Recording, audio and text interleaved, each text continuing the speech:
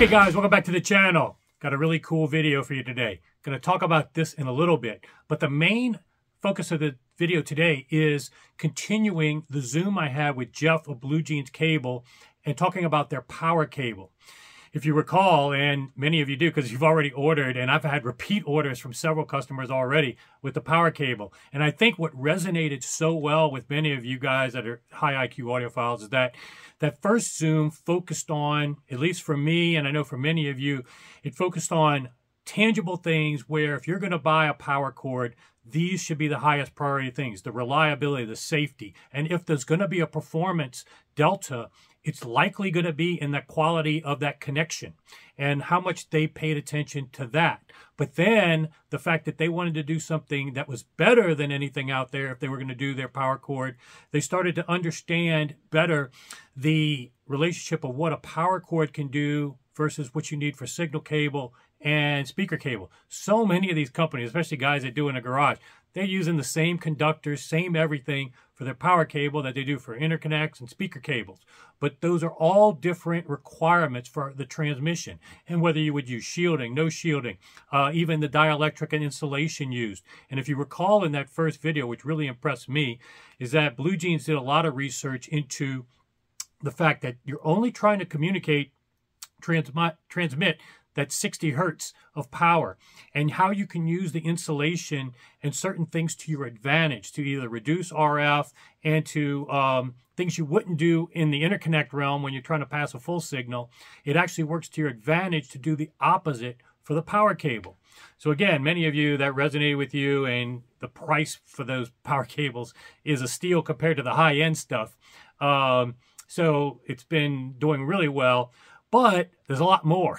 First of all, I also did the subjective feedback for those that like actual customer testimonials. When I was in LA, West Hollywood, from Sunset Marquee, met with Michael, who's was the first customer, and he's already reordered. And there's actually been a few others that have ordered and now reordered more, because obviously power cables, you need more than one for your system.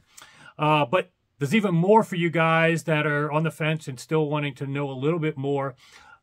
In this Zoom, we covered everything. We even have some stuff on aesthetics and everything. But one thing I wanted to do with this short video today was an excerpt from that Zoom where we talked more about, again, the things that are undebatable in terms of measurements and physics, and what they looked at in terms of those parameters and what they found valuable and not that valuable, and just a little more feedback of what went into it. Because so many of these companies that make power cables, you ask them and they freeze up. Why is it better? What is so special about your cable? They really can't tell you why.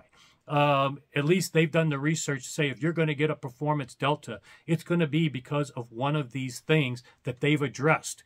And again, regardless of cost, some of these cost no object cables don't have any of that pedigree behind them, from the conductors to the connection to the science and the quality control testing. So I wanted to at least give you another excerpt. There's still going to be even more, but here's something I wanted to get to this first, as well as Florida Audio Show. At the Florida Audio Show, the Bach will be there. Not this one, the Grand. I'm going to have a special video on this. This costs no object, no holds barred, for people that want the best of the best DAC. This is a 6-channel DAC, point-to-point wiring, linear power supply.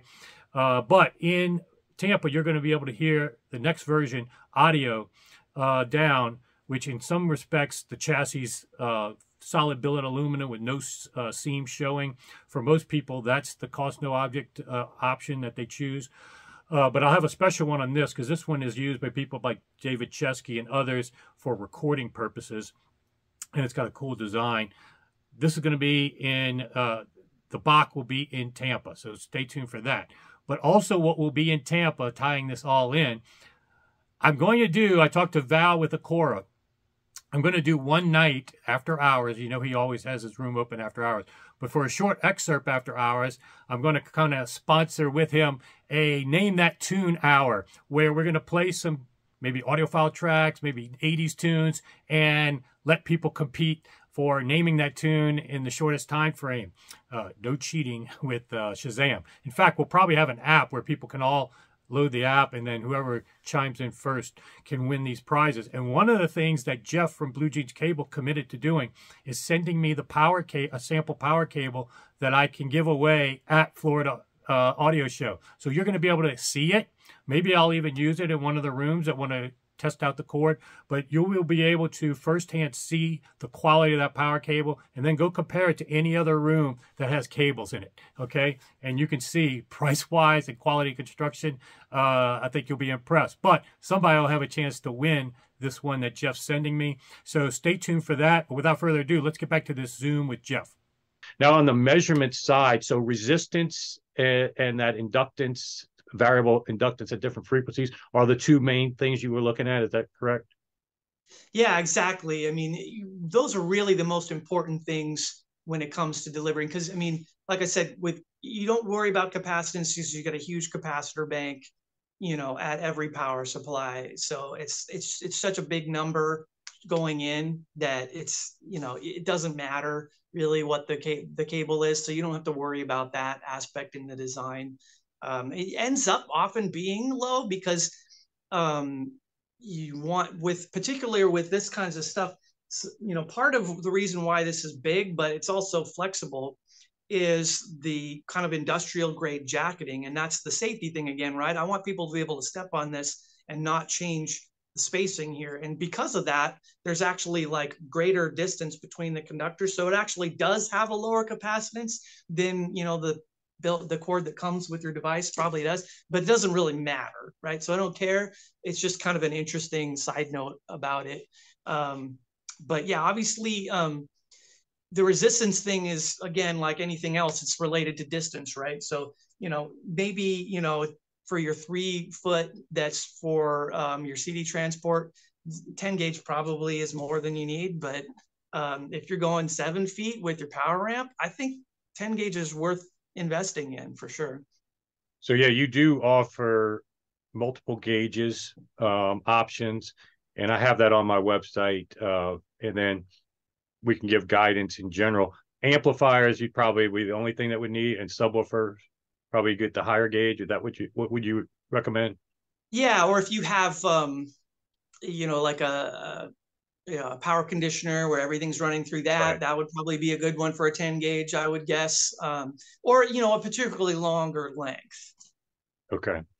Now, the other thing I wanted to talk to you about, we might have talked about it in the prior one, but it piggybacks on the power cable side. People always say, if you improve the measurement, now you talked about improving the measurements for other things, but even when you talk about just the last 6 feet going into the gear, or some people say the first 6 feet coming out of the gear, anyway, if you do theoretically improve the resistance of the last 6 feet, and then you've got 15 feet or 30 feet to your panel, if you do have better metrics in that last 6 feet, it ends up improving the metrics on that entire run.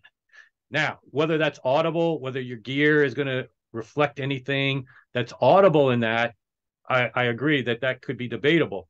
But the theory is, if you do change and improve the metrics of resistance on the last 6 feet, am I correct in saying that the entire run's resistance measurement would be improved as well? And potentially voltage sags or anything could relate to some improvement. Not likely, but at least in theory. Is that correct? Yeah, I mean, it's not water flowing through a pipe, right? It's not like there's some choke point in which all of your current flow has to like, now be reduced in order for that to work. Every piece of that run is a mathematical formula in itself. It's distance divided by, resistance. And so, you can improve what you can improve. I mean, yeah, if you can have a dedicated circuit, if you can have some electrician run really good stuff for you, that's great. You should do that if you can. But every little part of I talk about this with data cabling too, Ethernet. A lot of people would, come and they'll be like, well, I already have all this Cat5e run through all of my walls to my router. Like, why should I use a Cat6 to go from the wall to the streamer? It's like, well, because it's a calculation for each section that you're working with. So improve what you can improve, and that will make your whole run to be that much better.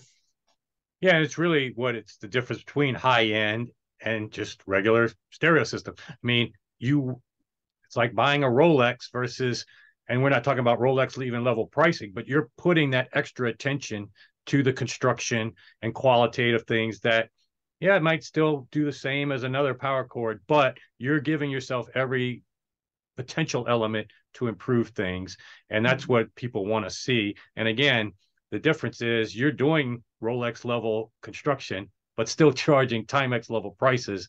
And that's why I'm so happy to, represent you in this kind of product, because it's very rare to see that in the hobby. People will put the price tag and give you Timex of a Rolex. And that's more prevalent than the reverse.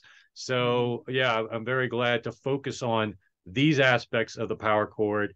And it's just a power chord. We don't have to spend hours talking about power chord, but you focused it on stuff that I think are really important. So I'm glad we did this Zoom.